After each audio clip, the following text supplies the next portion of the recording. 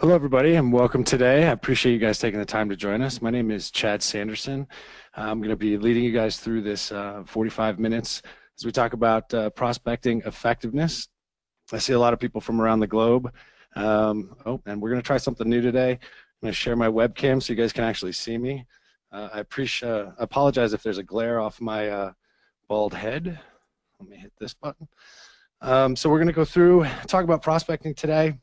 I want to start with a little poll, and I want to ask everybody to answer this question: what is your favorite part of sales? And be honest. This is not a trick question. I just want to get a sense for, those of us that are sales professionals that spend our lives doing this every day. What is it that we enjoy the most about the job? And don't select prospecting just because that's the topic of the day. I want everybody to be honest. Let's see here. Give it a couple more seconds. All right, I'm going to close that. Let's share the results. So hopefully nobody is surprised that emailing, well, nobody likes emailing, but prospecting falls down towards the bottom of the list, right? Closing the deal is the fun part. We all, love the commission checks. We love the chance to help customers solve their problems. So it's really no surprise that prospecting is not at the top of the list for things that we like to do. However, it is the lifeblood of what sales is all about. And so when we think about prospecting, sorry, webcam's in the way. When we think about prospecting, it is the lifeblood of what we do. It is the way that we get the deals. It's the way we talk to customers. It's the way we make the money. And so when we think about what we want to accomplish today, our goal here is really to get an overview of effective prospecting approaches and methods, right? We want to create and talk about what it means to create a proven and repeatable prospecting cadence. There is a way to do this. There's a way to be effective at it. There is a way to take some of the fear out of it. We're going to talk about tools and tactics for developing relationships, because at the end of the day, sales is all about relationships. People buy from people they trust, most importantly. We're going to talk about value-based interruptions. So how do you engage with people that you don't know in a way that is valuable to them? The key is to them, not you, and why that approach is so effective. We'll talk about how to do this at scale, right? So everybody, I've never met an executive who said, my team has too many leads, and I haven't met a sales rep who says that. So what we want to do is be able to come up with something that's proven and repeatable, and that we can do at scale as well. And then, of course, if you can't measure it, it didn't happen. So we want to talk about measuring, your progress as you're filling the funnel. So at the end of the day, who should really care about prospecting? Well, the fact of the matter is that anybody in sales should care, right? It doesn't matter if you're a market-based sales team. Doesn't matter if you're an account-based sales team. Doesn't matter if you're an SDR, BDR, account manager. It doesn't matter. Everybody who's in sales has to be prospecting, right? At the end of the day, we want the results, right? We have to have those leads. Now, some people are lucky enough to have SDRs or to have marketing and inbound leads. I have yet to meet a sales professional who says that marketing gives them all the leads they need to exceed their quota, right? So when we talk about looking at prospecting, it is what we do, and everybody in sales has to be doing it. So let's get some myths out of the way, right? Salespeople, myself included, are always looking for a silver bullet. We're always looking for the best way to do something. If there's an easier way to do it, especially when it comes to prospecting, we're gonna try it, right? But the fact of the matter is that no matter what technology comes out, what new trend hits the market, there is no silver bullet for prospecting. Never has been, never will be. And the other thing that a lot of people debate is cold calling. Cold calling's dead. It doesn't work. Nobody answers the phone. That's not true by a long shot. We'll talk about some specific stats around that as we go through the presentation today. We'll touch on social selling. There are a lot of people that want to tell you that social selling is a silver bullet, and it's not. It is a phenomenal tool for engaging and interacting with people, but it in and of itself is not the answer to your prospecting needs. Emailing, although it was the bottom of our poll results, it still gets read if you provide value. If you're just spamming people and it's not personalized, it's not targeted towards them, there's no reason for them to open it, right? So again, a phenomenal tool if used correctly. And there is a way, which we'll go through, to prospect at scale without spamming or annoying people. And we'll talk about how to do that, how to make your efforts effective, your outreach effective. And the last one that I want to touch on for just a second is I get told a lot that, hey, my network will keep me alive. It'll keep me fed. It'll give me the leads I need to make the money to send my kids to college. The network is invaluable, much as the other tools on the list, but in and of itself is not enough either. So now that we've kind of taken on some of those myths, let's kind of rebuild the foundation and talk about, what is kind of the core principles of prospecting.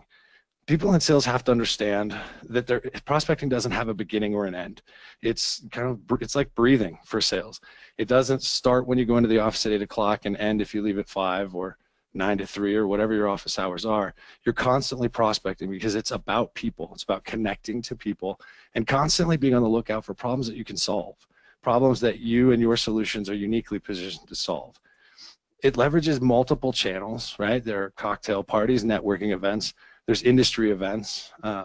Obviously, we've touched on emailing, phone, social selling, stuff like that.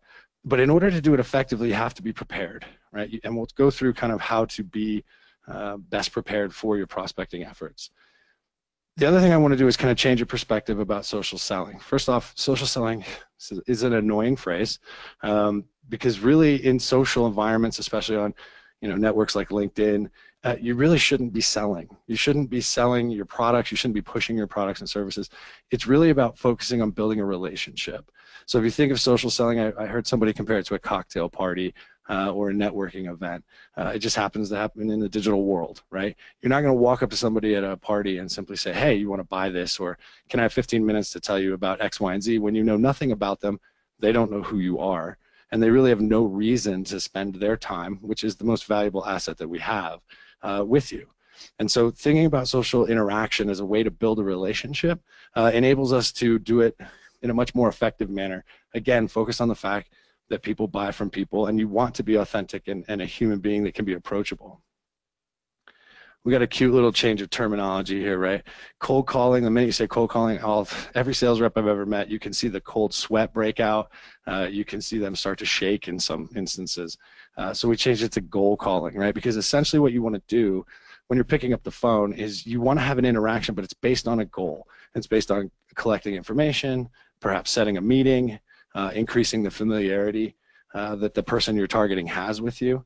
It becomes a critical component of the totality of a cadence when you go after people. The hardest part of prospecting is doing it at scale, and this is where technology becomes our friend. There are a lot of tools, and I will mention quite a few as we go through this presentation, that enable sales reps to do this at scale, but you have to be strategic with it, right? Essentially what we want to do is make sure we're using technology to enable human connection, accelerate that human connection. When we look at prospecting, we talk about something we call a sphere of engagement. Every person out there has these 6 elements in their day-to-day that they can leverage and use, right? And if you look at this graphic and you'll see the 1 to X or 1 to 1, it goes around the circle in kind of a heartbeat, right? You go from a one-to-one connection to a one-to-many type of connection. It's a heartbeat type of approach. And so if you think about using your network, right, that's usually where people will start the most. And then there's social interaction, creating that relationship with people online. Then there's emailing, providing them the content, value, something that's going to catch their attention, as well as, using events. Those could be industry events, networking events. They could be events that your company puts on, but it becomes a powerful tool not only to inform people of what's going on at these events, but also to meet with them or give them a reason to show up at the event. It's a reason to reach out, provide some value and some information. And then there's a concept here at the bottom called groups, and groups is kind of where we look at the sphere of engagement, going outside of that day-to-day office stuff. When we talk about groups, we talk about things that you do that you're passionate about that you may not necessarily think of as, a normal work event. One of the stories that I tell in classes with clients is I am a Harley aficionado. I have several Harley Davidsons. I go to a lot of rallies. It's not something we're normally going to run into people that want to buy sales enablement or do sales training. But we were at Galveston at the Lone Star Rally, and through events, which I won't share with this broad of an audience, we ended up meeting basically the CMO of Nationwide Insurance and doing a deal with him at Sturgis, at the Lone Star Rally. It was a sequence of events that if I hadn't been paying attention, if I hadn't been looking for those opportunities, never would have presented itself. And so when you think of your sphere of engagement, these are the areas that we encourage people to be very aware of and engage with purposefully as they go through their prospecting. When you use these multiple facets, when you use this heartbeat cadence approach, right, the goal is to increase familiarity. You want somebody who doesn't know who you are to start to feel like they do know who you are. In order to do that, first, obviously, you have to prepare a target list. Who am I going after? What roles am I trying to capture their attention of? In order to do that, you need to understand their companies and the industries, right? You have to do your homework. You also have another very powerful tool most people have, which is the marketing that your organization does. We refer to that as the sphere of influence. So an organization will put out white papers, news events happen, maybe it's an investment that they get from another company or they acquire another company. It's important to keep an eye on that type of stuff that your company is already doing and understanding that so you can then leverage that in your sphere of engagement. And of course, checking your network. You know, is there a way somebody can make an introduction for you, which obviously increases not only familiarity but credibility as well. Once you have your list and once you know who you're going after, once you've checked your network to see if there's any way to get into these accounts, you want to start to engage socially. We'll talk about that in a little bit more detail here. Then, of course, once you've started to do that, they'll start to see your name. They'll start to, whether they're aware of it or not, it won't be as odd if all of a sudden I've interacted with you socially 3 or 4 times, I send you an email and you see my name. It somehow trips the mind. I've seen that where I'm a little bit more familiar with it than the spam I got from a company email address, right? But those emails have to be personalized. We'll talk about that and how best to do that as we go through this. There's a lot of talk when it comes to the phone. The first trick with the phone is picking it up. A lot of reps just won't pick it up. But then the question becomes voicemails, when to leave and how to leave voicemails. We'll talk a little bit about that. And then this concept of being consistently persistent, right? It doesn't, I think it's 11 no's to get a yes is what I've been told and 21 times to form a habit. This is where I see the vast majority of sales professionals kind of fall down. It's easy to start it, right? Maybe I do it for a week, then I fall off, and then a couple weeks later I look at my pipeline, I freak out, I start it again. The key is to be persistent. Day in and day out, prospecting has to be a priority for sales reps. The other thing we want to talk about is the fact that it isn't about you, right? And there's a lot of things that you see if you're tracking the content that shows up on LinkedIn. There's a lot of conversations around why organizations aren't able to really uncover the value in the mind of their buyer. They're great, and sales reps are great at talking about features and products because it's comfortable. Right? It is a known quantity. It builds confidence because I know when I walk in how to talk about my service, talk about my product. But at the end of the day, especially in prospecting, it's about them. You're trying to provide them value. And one of the only ways to do that is to demonstrate that you've done your homework, right? Every interaction you have with them, whether it be a social engagement, whether it be an email, a phone call, voicemail, you want it to provide value, but that definition of value isn't what you're bringing to the engagement. It is what they consider valuable. And really the only way to uncover that is to do your research, on them, the companies that they are working at, and the industries in which they play. If you can provide value at every interaction, what we have seen statistically is that there's a 3x greater return on efforts that use this type of approach than if you're just focusing on email or you're just sending them, hey, you might think this is interesting, but you really don't know if they'll care about it or not. Taking the time to make sure that you are providing value to them in each of your interactions is going to generate more results, more meetings, more opportunity for you to interact and of course, close more deals. When you personalize things, and we'll talk about personalization when we get to email a little bit, when you personalize things, you see a heck of a lot more results in terms of number of meetings, right? 4x from the stats that we have. These are stats that are from teams that I've run, SDR teams I've run in the past, as well as from my own experience. This stuff that I'm talking about here, I do every day. I have call blocks that I do every day. I make my calls, I send my emails, I personalize my stuff, I do my research. It just has to be part of the everyday life. And if you can do that and focus on them, personalize it, you end up generating greater results. There's a new, everybody likes the new bright, shiny object. The new thing that's kind of on the scene is the concept of putting video in your emails. what we've seen from stats there is that if you're sending videos in your email, which are extremely personalized, targeted to the person, demonstrates that you have done your homework, there's 10x more engagement from those types of outreaches than any of the other formats that are out there. And so how do you build that into your prospecting cadence? When do you take the time to record a video? What kind of tools? We'll talk about that as we go through as well. At the heart of prospecting is preparation. If you don't take the time to prepare, then you can't provide anybody value. And what happens if somebody picks up the phone? How are you going to be able to turn that into your benefit?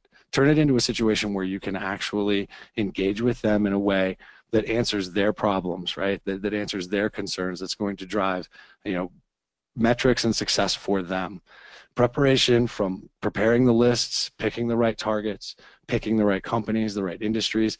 Some sales reps may be given verticals. So if you're verticalized and you're focused on a vertical, understand that industry, right? But do the homework. I think everybody's probably heard the phrase show up and throw up. It's just not something that is effective anymore today. What we see, everybody's probably heard about the buyers are much more informed. There's probably 7 people at minimum involved in decision-making processes. At the end of the day, there is no way that you can engage that many people if you're not preparing to understand them as individuals and the way that they work as an organization. So spending the time to do that is key. It is something that a lot of reps don't want to do, but it's also, from what I have seen and experienced myself, the most effective way to generate the sales results that you're looking for. So now let's go through that sphere of engagement that we talked about. There's 6 elements in the sphere of engagement. And typically, if you were thinking, perfect world, rainbows and unicorns, kind of in a linear fashion, how would you go through that? You're typically going to start with your network.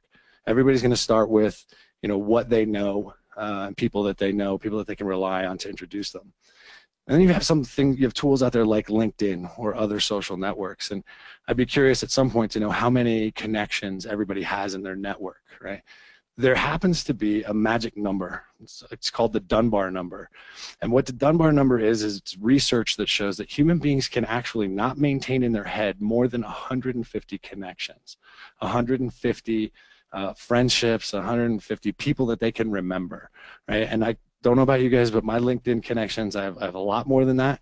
And I go through them and wonder, how did I meet these people, right? So at the end of the day, you have to ask yourself, how reliable is your network? And if you can only really maintain 150 relationships, how are you going to use tools like LinkedIn to scale, right? LinkedIn's a beautiful tool because it keeps them all in one place, right? You can now take notes on your contacts if you're using LinkedIn Navigator and stuff like that. But the network has to be tended and maintained. It's just like friendships in life. People want to know that you're thinking about them. You need to touch base with them every once in a while to understand what's going on. And so one of the best practices that I kind of prescribe for any team that I've run or client I work with is if you look at your LinkedIn network and every Monday or every Wednesday, pick a day, you reach out to 10 to 15 people on your LinkedIn network. You can do it alphabetically, which is kind of how I do it. And you just send them a little email that says, hey, we haven't talked in 6 months. I have absolutely no agenda other than, spending 15 minutes with you to understand, what you're up to and ways that I might be of service, right? We call it a digital coffee. I can't take credit for that term. A gentleman that worked for me came up with that term, digital coffee. But being able to reach out on a consistent basis, and you just rotate through that whole list throughout the year, right? Go back to consistency. Reach out with no agenda. It builds your credibility because you're taking that connection seriously. It also generates some very unusual results in terms of opportunities coming out of places you wouldn't have expected. The key, though, is, again, approaching them with no agenda. You're not selling anything other than really understanding what they're up to and what challenges they're facing. The other best practice that I would prescribe is do not, under any circumstances, accept an unsolicited LinkedIn connection. A lot of people will do it to build their network. Some people will tell you that the more people that you're connected to, the more powerful it is. But you have to ask yourself, how many people would actually pick up the phone if you called them if they don't know who you are? So using that digital coffee kind of approach, anytime I get an unsolicited connection from somebody I haven't met, I just respond with, I'm happy to accept your connection, but would love to spend 15 minutes with you to understand, a little bit more about what you're up to and ways that I, again, could be of service and potentially help them out. It helps you keep that network viable, right, and reliable, which is critical as you go through working deals. You never know when you're going to come across an opportunity where somebody in your network may have some connection, some influence, but in order to be able to rely on that as a part of your prospecting and your total sales process, you have to keep it maintained. It takes time, it takes consistency, and it's something that highly recommend everybody be doing on a regular basis. The network doesn't, I think my wife uses the phrase like garden, right? Talks about a garden. The garden doesn't produce the vegetables if you're not tending it. And so in this instance, that professional network is extremely important and something that we need to be paying attention to. Let's talk about social engagement. So you've gone to your network, you're starting your prospecting, you've created a list, you've got some targeted people that you want to go after. Again, when you've used your network and nobody's there, social can often be the first time that you come into contact with these people. And so you want to remember that your goal is developing a relationship. You want to understand what they're sharing, why they're sharing it, where they're commenting. You want to really, spend the time to pay attention to them as an individual and see what you can uncover so that when you engage with them, it's meaningful, right? It's purposeful, it's authentic, and it has intent. A lot of people will just kind of scroll through their LinkedIn or other networks and they'll just like a bunch of stuff, okay? Liking it's the equivalent of a golf clap. It creates a lot of noise, but nobody knows where the hell it comes from, right? So a golf clap's kind of the lazy way, in my opinion, out of engagement, right? It puts you in the group, they get notified, but it doesn't have meaning and it's not purposeful, authentic, or full of intent. So when I talk about engage, and I continue to use LinkedIn as the example because it's kind of the staple for us. I know it differs around the globe, but anytime there's a social network, and when I talk about engagement, I'm talking about taking the time to read what they've put out there. You don't have to read the whole thing. You want to get the main points, but you want to be able to comment, right? You also want to share something in return, right? If they've spent the time to create the content, especially themselves, there's some ego, there's some pride in that, and so you want to recognize that by expanding their thinking, by providing them something that's valuable, or even engaging in a debate with them, right? Again, to help them understand, kind of a broader perspective. And if that's something that you can do on a consistent basis, what you end up with are people that you engage with on LinkedIn that you may not be part of your network that you could still rely on and reach out to. But again, it's all based around that concept of increasing familiarity.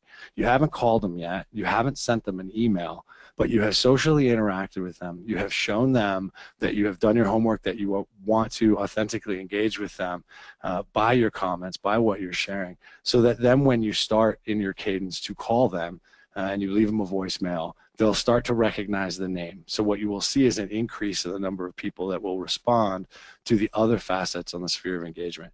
That sphere of engagement is designed to specifically give you a force multiplier kind of effect. If you were just doing social, you probably get some responses. I had one client tell me about how they closed a deal on Twitter. But that's one deal. One deal, I don't know about you guys, one deal doesn't keep my pipeline full, doesn't hit my quota, and doesn't keep my CEO happy, right? So at the end of the day, it becomes that tool for increasing that engagement, increasing that familiarity, so that when you go through the other elements of the sphere of engagement, you increase the opportunity for the kind of connections that you want. The only way it's effective is consistency. I get a lot of flack from some of my coworkers. I got actually just yesterday about the fact that I am so active on LinkedIn. It doesn't mean I'm not busy. It doesn't mean I'm not on a plane in some cases. I just understand that if I'm not consistently engaging with my targets, with my prospects, they're going to forget about me. Right? In the digital world, there is no shortage of distractions. Everybody has multiple apps, phones, screens. I mean, you can watch videos of people running into lampposts walking around because they're so stuck to their screens. So things move fast. Memory is short. And so being able to retain some portion of your prospects' attention requires that consistency. For those of you that have access to it, I highly recommend using LinkedIn Navigator to keep tabs on your targets. Of course, you get the notifications when somebody changes jobs, but there is a way in LinkedIn Navigator to take notes on those prospects and those contacts. Keep track of where you're engaging with them or something you saw them share. And maybe it's not somebody that it's current on your current list, but it's somebody that will be on a future prospecting list, right? So that news feed, that engagement on those social networks becomes an extremely powerful way to make people more familiar with who you are and the value that you can bring to the interactions. So let's talk about email. Nobody liked email, right? Not surprising. Current best practices that I've seen work, emails need to be no more than 2 to 5 sentences in length. It used to be about, I would say, end of last year, the trend was kind of talk about them, talk about us. So we've worked with clients like X, Y, and Z, and we do A, B, and C. That's turned out now, as things continue to change, not to be as effective. What we've seen from the stats that we collect on the cadences that we run, it's much more effective to just simply open up with, we've worked with customers with these problems. Would love to sit down and talk to you if these are problems that you're having as well. Again, 2 to 5 sentences, short and sweet, based on your homework. And then you can get even more creative as you go through in terms of personalization. And I want to show you an example here. So this is actually an email, and I believe I took the company name off of it. Yeah. This is actually an email that our CEO received. And I am not, under any circumstances, putting this up here as a best practice. I'm putting this up here as an example of what I would consider poor form when it comes to email communication. If you look at it and start to dissect it, this person starts with, I haven't heard back from you, right? Which is an attempt to increase anxiety or induce guilt in the receiver, which is not necessarily the mindset that you want them in, right? And she's trying to get a read on where your head is, right? So when I talk about preparation, when I talk about providing value, considering my undergraduate degree was in English, that includes how you present yourself. It includes the word choice, the grammar, things like that, right? This isn't about what problems our CEO may be having. This is all about them. And mobile optimization with a picture of Anchorman, it was a great movie. I mean, there are some awesome one-liners in there. It's not something that I would be doing to build credibility of the serious nature of solving business problems. The other thing I would point out is you have to be very careful using vernacular in your emails, right? You don't know the background of the people that you're reaching out to, so using words like holler doesn't necessarily give you the credibility that you want, and this gets confusing at the end. I understand that the person was trying to put some comedy into it, but there are much more effective ways to pull that off, right? It does, again, requires the preparation and the homework, but if you're paying attention to the way people are interacting socially, the way that their businesses are presenting themselves out there, you understand, or should be able to understand, what type of tone makes the most sense in email. Now, to contrast this, let's look at this email. I don't know how many people out there have heard of the company Snack Nation. There's a gentleman by the name of Kevin Dorsey. I recommend you guys look him up on LinkedIn. He runs their SDR team, and Kevin is very prolific in his sharing of what works and what doesn't from his SDR teams. They run a very similar process to what we're talking about here today with sphere of engagement type of stuff. But one of the things they do is significant customization of email. In this example, the SDR was targeting a dairy company. And what they were doing was attempting to do, and they did successfully, incorporate some of that customization as well as presenting what they could, offer to help that customer become one of the top 2% of quote-unquote fun companies in America. Your emails are going to, how you tailor your emails are going to depend on the role you're going after, right? An executive might find this amusing, might not. You will only know based on the homework that you do. And being able to customize and be creative at the same time is often more engaging than just sending that email that I showed you before.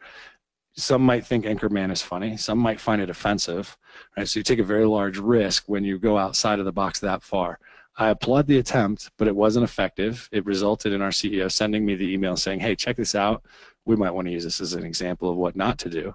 Whereas this email here that Kevin Dorsey's team sent resulted in a meeting and a deal for the company Snack Nation. Now, there are 100 ways to do this. There are 100 ways to customize it.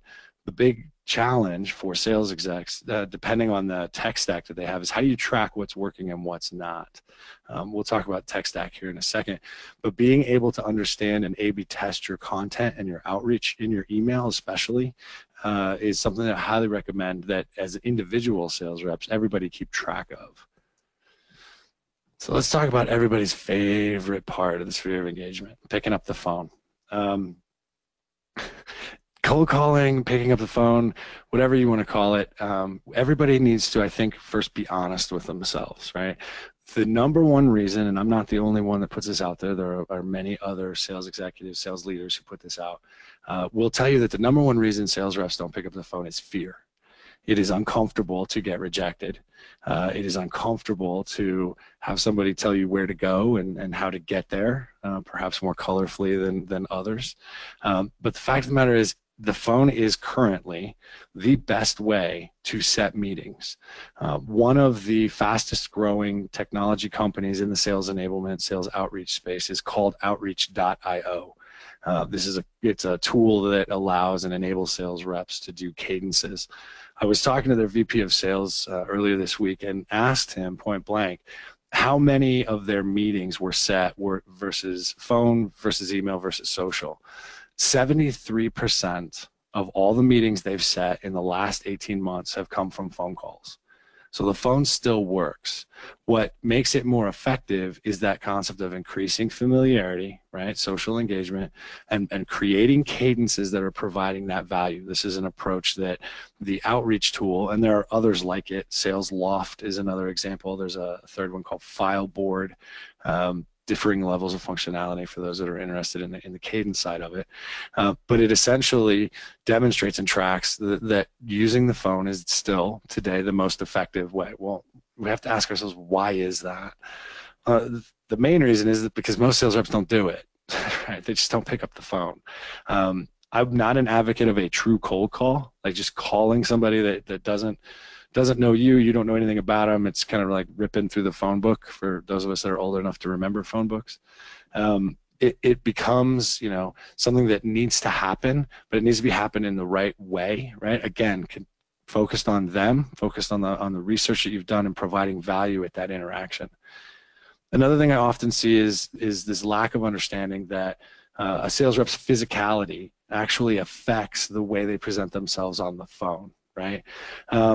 Less than 40% of people will remember what you say to them on the phone, but 80% will remember how you say it, right? The confidence that you bring to that interaction.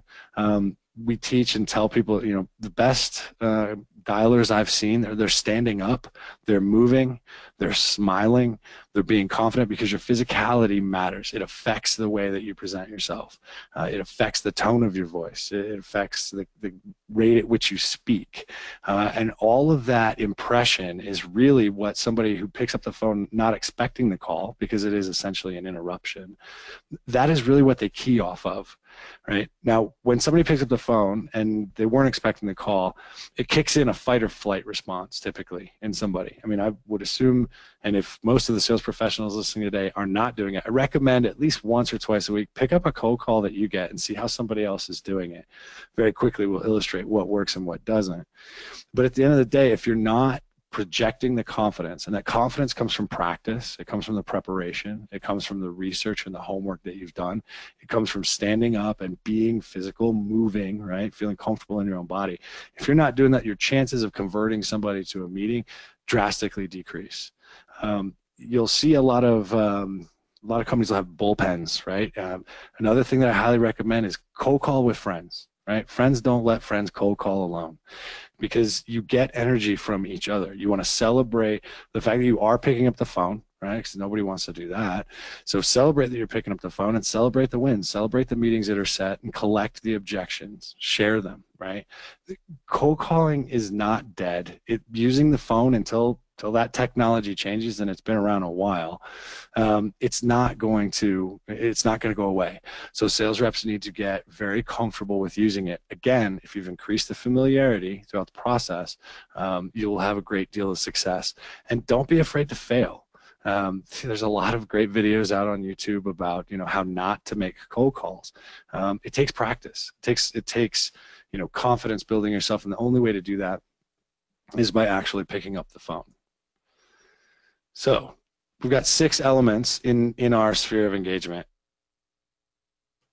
And it seems like a lot, right? I've had people say, well, how do I scale that when there's so much, that I have to do? It takes a lot of time. So the first step that I would recommend is look at your technology stack, right? Everybody's got some type of CRM or Salesforce automation tool. Let's just say Salesforce is an example of that. SFA example would be Pipedrive, right? It's particularly focused on the sales funnel. But there is something that it's called a system of record. And it's basically, this is where all the data goes. This becomes the system where every interaction, every opportunity, won, lost, all of that customer 360-degree view of the customer, resides.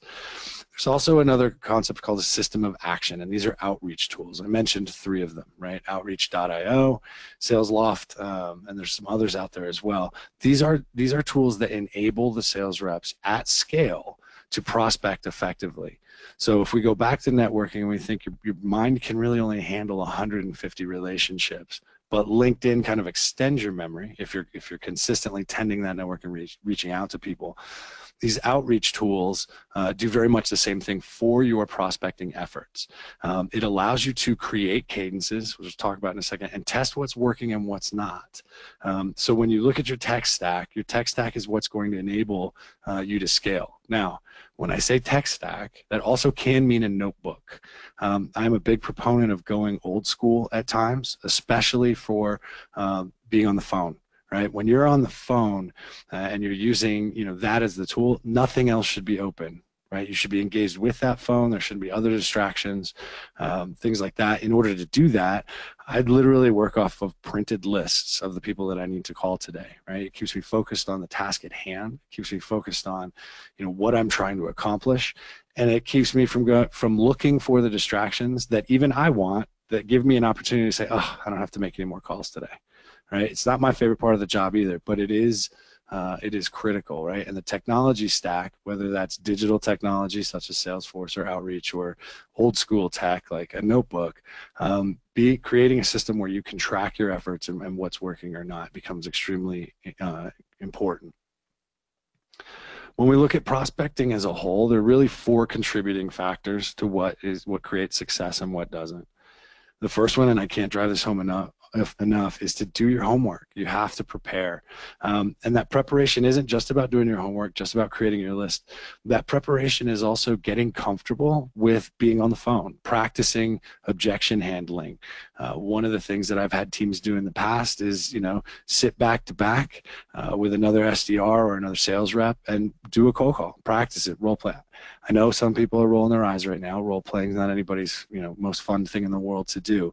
But if you don't practice it, you can't build the confidence. If you don't do the homework, you don't have the information to provide value.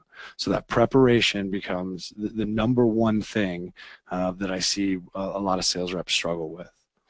Other things that we talk about are cadences, right? And I mentioned it throughout kind of this presentation and this discussion, and I'll go into it in a little bit more detail. But creating a routine through which you are reaching out and touching these prospects, being able to measure those is absolutely critical to what's working, and it's a constant evolution. Again, there's no silver bullet, so even creating a cadence that works for the next, say, 6 weeks, it may not work weeks 7 through 12, so you have to be flexible, have to stay on top of what's happening, what's working and what's not. In terms of time management, most sales reps struggle with this in general. So one of the techniques that probably most of you have heard of, but is critical, is blocking your week, right? Blocking and protecting the times throughout your week where you're going to dedicate to what we would consider revenue generating activities. Call blocks is the first thing that you see show up on blocks, right? And we'll talk a little bit more about that. But when you put a block on your calendar for an activity or something that you have to do, you have to protect it. You have to be very diligent and understand, especially call blocks, especially things where you're doing that outreach to prospects, they can't be moved. Right? When you look, if you were to show up at my house and look on the refrigerator, I put my blocked schedule up on the refrigerator every week, and so my family knows that if it says call block, unless there is bodily harm involved, there's no reason for anybody to disturb that time. right? If you're working in an office, we have a client that the signal to the rest of the office is they have their headphones on. So if somebody has their headphones on, you do not interrupt them, because chances are they're in the middle of a call block. So that time blocking becomes one of the best practices that, again, requires consistency, and it requires a focus on, but generates significant results. The thing that I can't drive home enough is remove the distractions. I don't know how many windows each of you have on your computer open at the same time, but between Slack and email, calendar, GoToMeeting, all of these things show up. Social networks show up on your screen, and the minute something changes, everybody wants to look. Everybody wants to see what's going on. Ooh, somebody liked something on LinkedIn. I better go see what that was, right? We have so many distractions that we have to deal with. The net result is actually seeing our pipeline, our number of qualified opportunities decrease, our pipeline go down, and our quota get missed. So going old school, maybe it's against the trend, I don't know, since everything's going digital these days, but getting away from the computer, if you can, and focusing on what you have to do, removing those distractions, setting up a space that is ready for you to do and focus on, getting in the right mindset, those types of things become critical to the success of not only prospecting, but I would say any aspect of sales.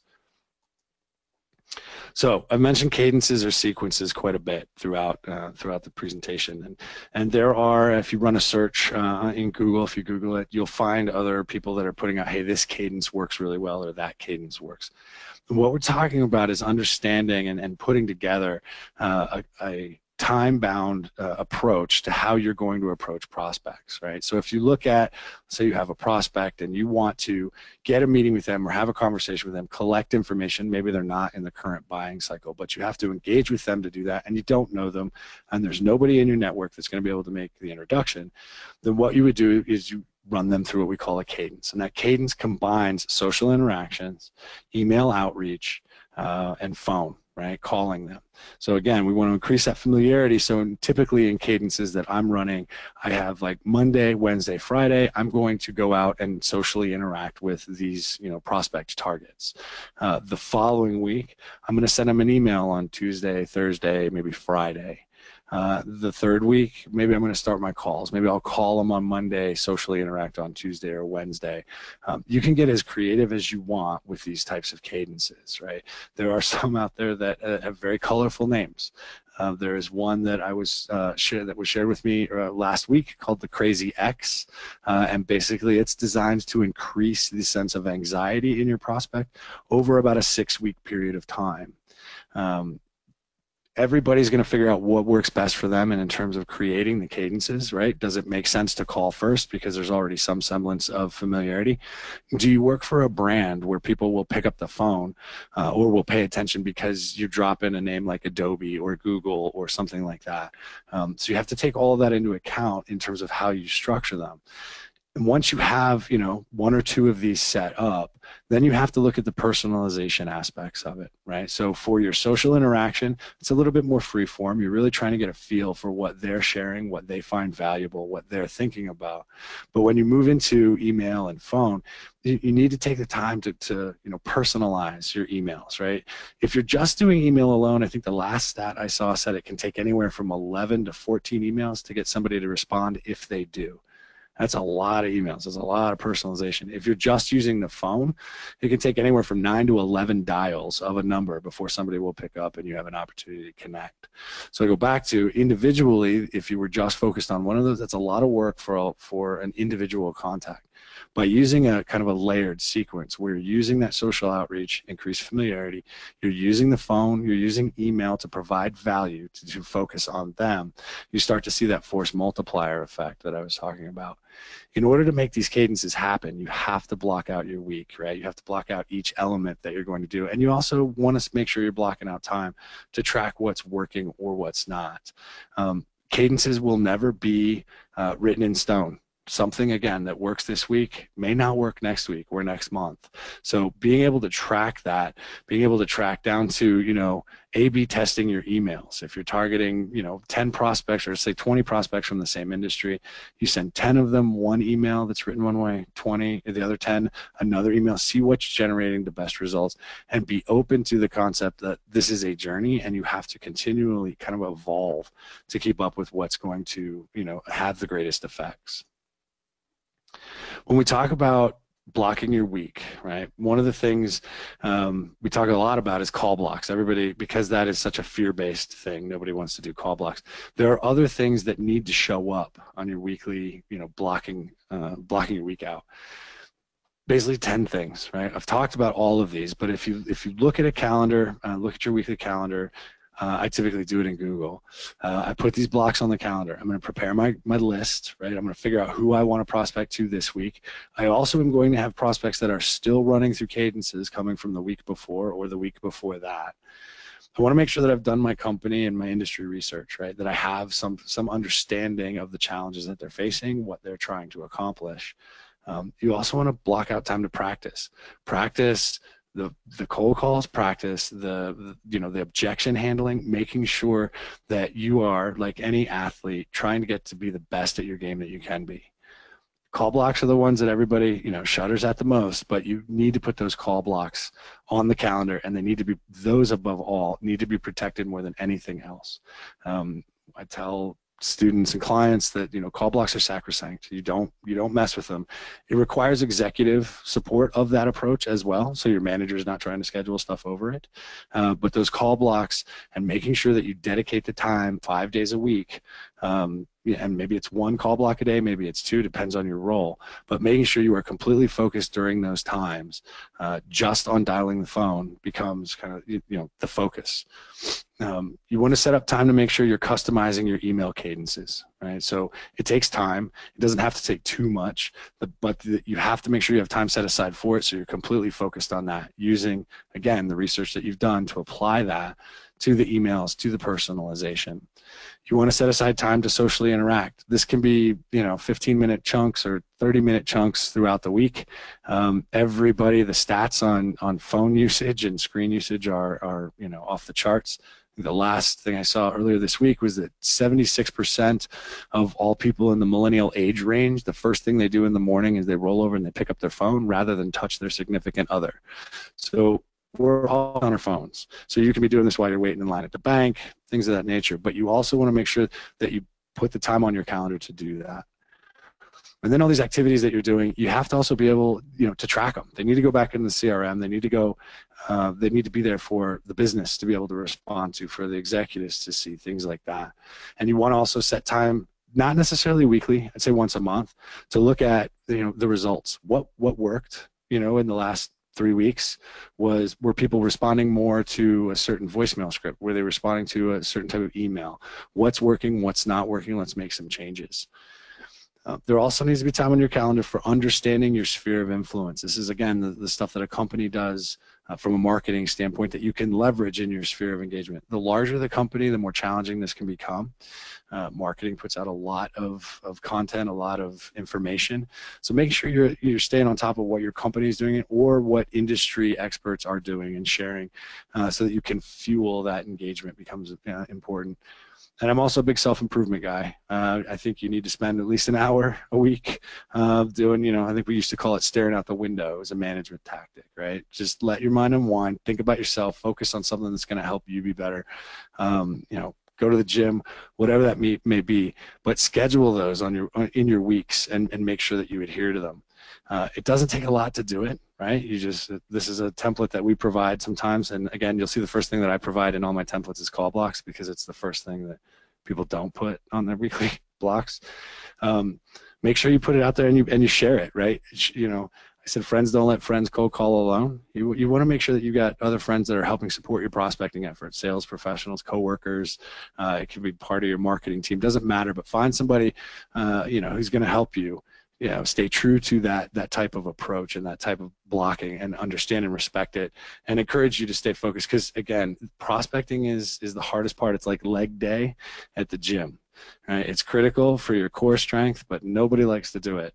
It just happens to be something that is critical for success. Um, and if you ask, in order to kind of back up my points about this, if you ask what we call revenue executives. So revenue executive is anybody who has responsibility or has a quota inside of an organization. It has to generate revenue. If you ask them what it is that makes them respond, if you ask them, what makes them respond to a cold call, what makes them respond to an email, they are all very consistent, right? These are just 3 examples from some of the interviews that we've done on our podcast. They want it to be about them. They want it to be about their business, and it has to be coming back to bringing value, right? All of these executives have said that they would be glad to pick up the phone, and they do pick up the phone. But what they won't deal with is a script or an approach where somebody demonstrates within short order that they don't even remember the name of the person they're calling, right? So that personalization becomes absolutely key, especially with executives, because expectations have changed, right? We talked about buyers being more informed and there being more people involved in the decision-making process. But when you look at, especially in the B2B world now, you look at the expectations of people that you're selling to, they have been influenced and driven by the B2C world. So the proliferation of digital experiences, the concept of a frictionless experience that we saw in the last 10 years show up in B2C retail type of environments or on your phone in apps. These are things that now B2B buyers are expecting. They want to be collaborated with, they want to be taken seriously, and they sure as heck don't want to be sold to. They all will say the same thing: I do not, under any circumstances, want to be sold to. So making sure that you've done your homework, that you've started to increase that familiarity, and you can provide them value at every step. The executives themselves that you're targeting will tell you that it will work and they will respond. They will respond. So, in summary, effective prospecting, you have to use all of the facets at your disposal. We talk about 6 and specifically in the sphere of engagement, right? And those are the ones that if you focus on and do with the right due diligence, the right focus, determination, that do produce the results, but it takes the consistency and it takes the focus. You got to remember there's no silver bullet. Everybody's going to keep looking for one, right? I would probably assume in the next 90 days, somebody comes up with another new one to try, some new technology that comes out. Any new technology that comes out, it may help for a little while, but it isn't going to be a silver bullet that you can count on every time.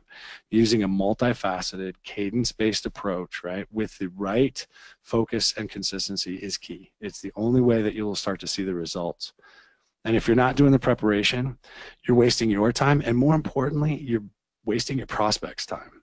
We talk a lot when we work with clients about respect, right? Respectful persistence and making sure that you have shown them the level of respect and care that you would expect somebody to show you if they were coming after or targeting or marketing to you, right?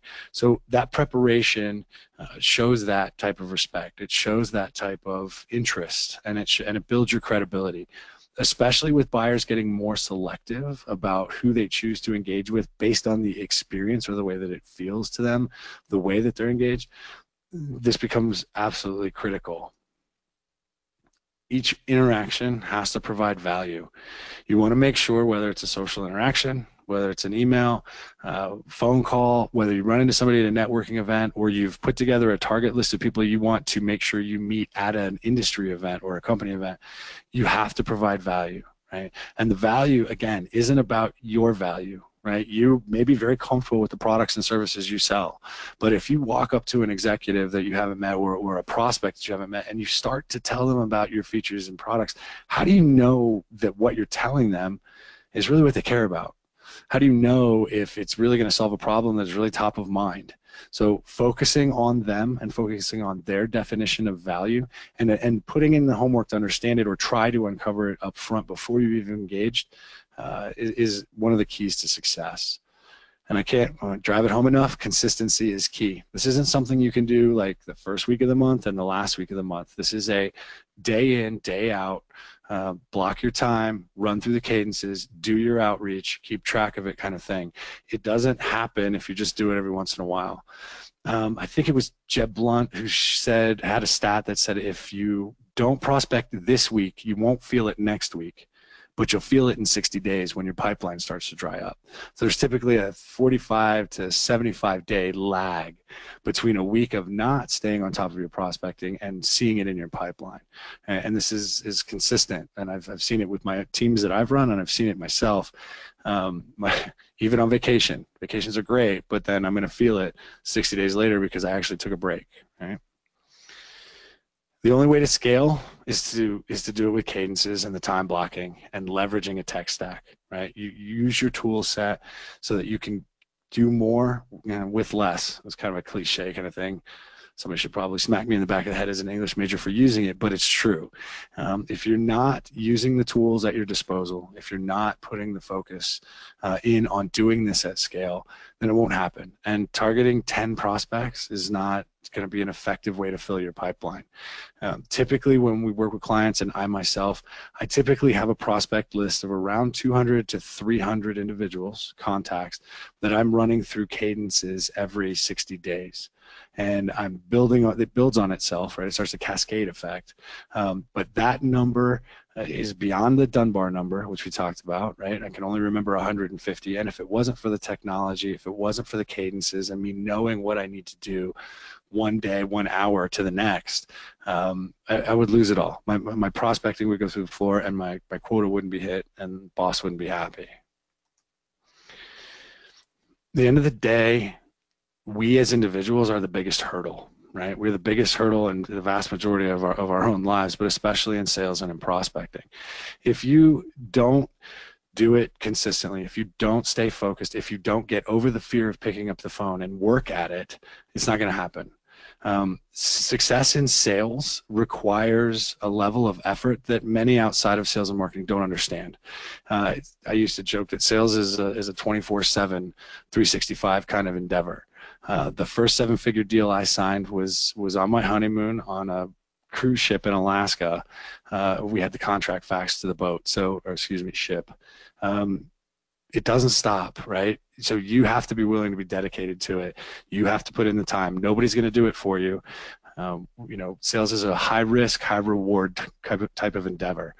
More work you put in, the more you work on yourself, the more you work on your approaches, the better you get at this, then the more rewards you will get. The less focus, the less work you do.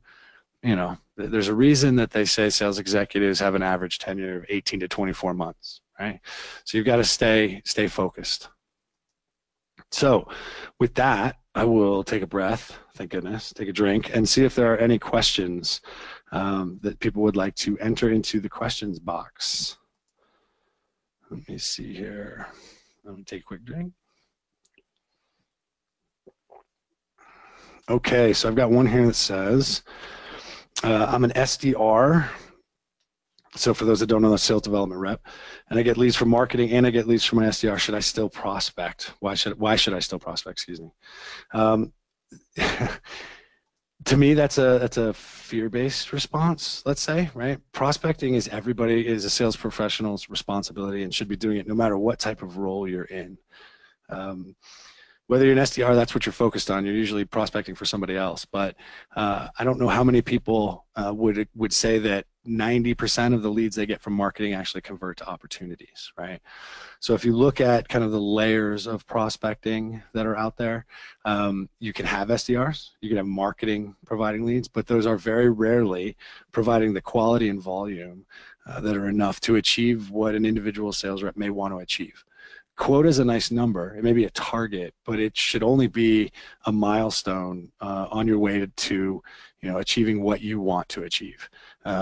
We always work with our clients and say, hey, don't worry about your quota. Worry about how much you want to make, and let's back into that activity level. What is that going to take? So even if I am getting leads from SDRs or I'm getting leads from marketing, it is up to the individual to continue to prospect themselves. So my advice there would be to, yes, it is your responsibility, and yes, it does mean you have to pick up the phone.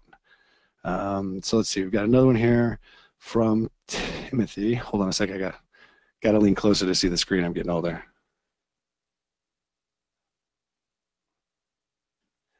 All right, so if you're an outside rep, how do you go and visit prospects while keeping cadences intact?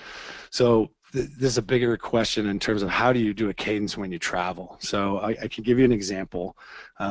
I just came back from a week-long trip to Singapore to train a company's APAC team. So I have the vast majority of my clients are North American, right? So now I've got a time zone issue.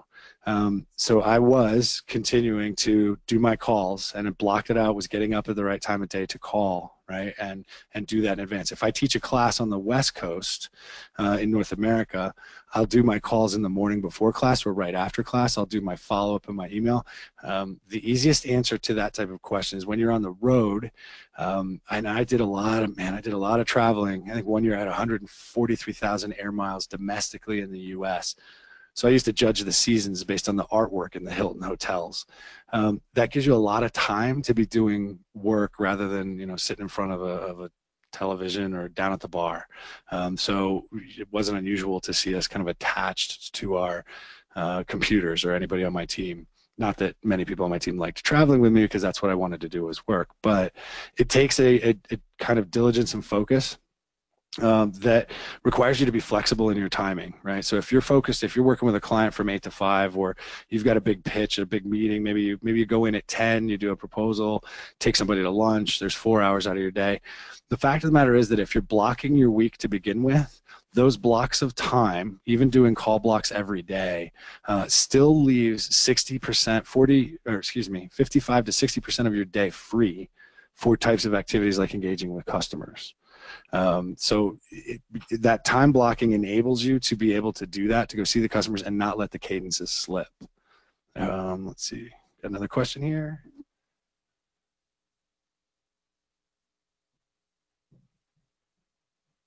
Okay, so we're at the top of the hour, so I've got one last question here, and it's from Rose. Can I state again the systems of action tools? Yes, I'm happy to do that. There are 3 that come to mind that I've mentioned throughout the podcast, or excuse me, throughout the webinar. Outreach.io, SalesLoft, and FileBoard are the 3 that I use as examples. There are others, but those are the ones that are the most prevalent. Right? So I want to thank everybody for being with us today. The resources from today's webinar will be provided. You can go to the valueselling.com website, resources, webinars to download today's slides. All of this is based off of the stuff that, of course, Value Selling, we enable teams with and teach and train teams on. Our approach is called Vortex Prospecting. There's more information on the Value Selling site for that as well. Also want everybody to save the date for September 14th. We're going to be talking about the value of keeping your customers, why it's easier to sell to an existing customer than acquire a new one. So please save the date for that. Follow us on LinkedIn, Facebook, Twitter, and YouTube. Value Selling is what you're looking for. And if there's any way that I can be further assistance to anybody, please don't hesitate to reach out to me. Easiest way is probably going to be on LinkedIn. I also host a podcast called the B2B Revenue Executive Experience. We do interviews with revenue execs on a weekly basis. You can find a link to that from my bio on the Value Selling site. And with that, I want to thank everybody for taking the time today. I hope you found some value in this. And again, if there's any other questions or any way that I can be of assistance, please don't hesitate to let me know.